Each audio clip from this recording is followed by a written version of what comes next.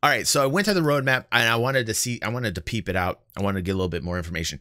They're very close to completing it according to them. I wish they broke it down a little bit differently than what I'm seeing here. 7 to 9 tasks complete. You know, I wish there was something different there other than, you know, like maybe date it. Like if I could push into the 7 of 9 and then like see more detail in it. You know, if you guys are redoing it, Cloud Imperium, something like that with some dates on when things were completed, what the goals are, what the objectives are, something in there that's like more detailed regarding the programming team and what they're doing. I know, I'm asking for a lot. I know. It's good enough that we got this, right? No. No, I'm just teasing. So it says thruster efficiency curves will drastically. It's basically saying the same thing. That was stated in the roadmap roundup. Oh, Jedi, welcome to the fam, dude. Welcome to the fam, man.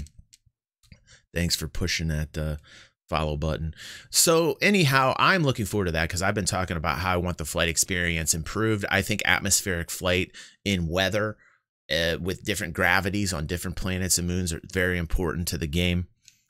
Even flight out in space. Like, I mean, like, really? I think the flight experience, even out in space, needs to kind of be tweaked a little bit, you know, for combat purposes. I think they're going to change thrust and speed protocols as well. I read something about how they're going to kind of change that in terms of combat as well. So hopefully that helps out. And then this was great because this is something that they're going to apply the building blocks kind of technology that they're using with the unification system, the Friends unification system, and this new wallet-to-wallet transactions that I'm really digging. You know, they're going to apply it towards a lot of the ship HUD rework.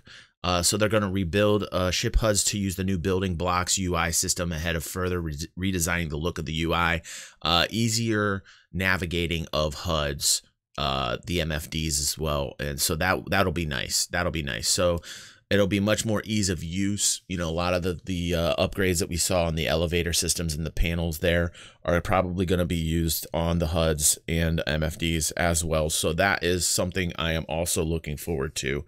And it looks like 3.10 is when they plan on releasing it. So I think that's going to be a huge positive for gameplay.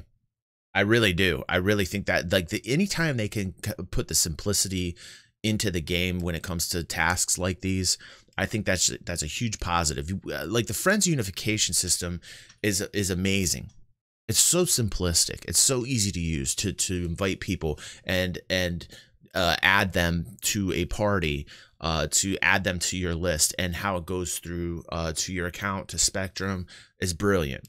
So anytime they can add that simplicity factor, I think that's going to be positive for the game as well. We already know, like with wallet-to-wallet transactions, with the introduction of salvage, which is the next thing we're going to watch, and I haven't really even gotten to see what's going to be in the cards for salvage. So I'm really excited to look at this video that I didn't get to see last Friday, which we're going to watch together. It's like 18 minutes talking about salvage. I'm very curious to see what they're going to say about that. But with all these kind of like updates happening like this in succession, it's hugely positive for the game, and it's much more than I thought was stacked in the deck. If you had asked me like a month and a half ago, I was starting to get a little bleak. I was starting to get a little negative. I was like, ugh. But like with everything happening the way that it is, I feel like we're back on track and the engine's running again. So especially with those sales numbers we went over. So I'm really looking forward to seeing this rework. I'm really looking forward to seeing the flight experience rework. Here's what I read here. The high-speed combat looks like they're going to be changing the ways in which the maximum velocity results in restrictions of some player options in the cockpit, creating a vulnerability that will push players into engagement at lower speeds. We already saw this with thruster limitations put on us last year. We already saw some of the limitations so like the PvP was slowed down a little bit. Still needs tweaked, and I think this is the tweak. I think this is the tweak that's going to be like version 2. you know, of PvP combat. This body dragging, I'm also looking forward to in 3.10. Like, you know, this is going to be great for medics, and I think it will have some type of playability factor for bounty hunters as well, as we saw the new weapons on the Inside Star Citizen review last Friday. We saw the new Tesla type rifle and pistol that stuns and incapacitates both NPC and players. So the body dragging will complement that for bounty hunters as well as medics. So I'm really looking forward to that. 25 of 27 tasks complete. You know, a lot of these are also very close to completion, which is nice. New targeting methodology. That's interesting. I'm going to reserve criticisms or praise until I actually test it in game for that. The elevator panel updates, so all the elevators will now have the nice UI that we've seen at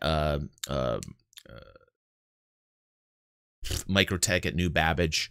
So we're going to see that in all the elevators, hopefully, is what they mean by that. In Loreville, you know, on stations, that'll be nice. And so I'm looking forward to all these updates that I see on the map here. Law System version 2 surrender.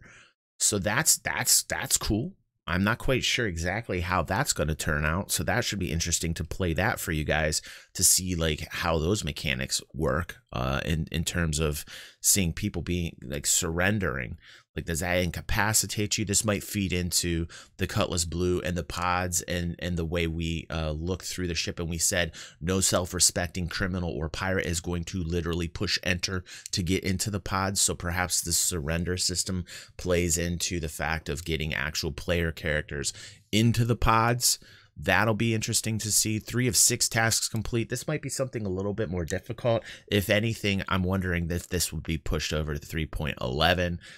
I'm not quite sure. This seems like an interesting addition to the law system. Now we've got the law system version 1.0 with the fine terminals, with Klesher, and now we're going into like the version 2. So I'm very excited to see what that's going to be about. And then we've got the restricted area rework.